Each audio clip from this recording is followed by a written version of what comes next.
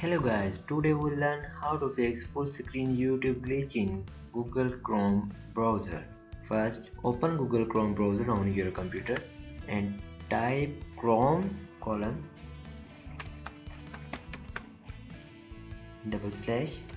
plugins.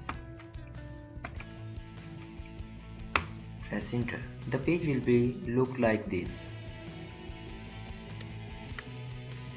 If this detail do not open, but click and find a flash player. It is usually the first item on this list, and find this Adobe Flash player. If multiple Adobe Flash player item are present in your list, disable them until only one Adobe Flash player item is remaining. Now go to YouTube and this disable to enable, and now go to youtube.com and open your favorite video.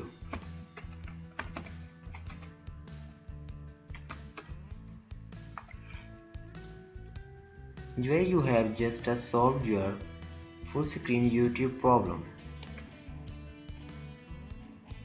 This is how you can fix full screen YouTube glitch in Google Chrome. Thanks for watching.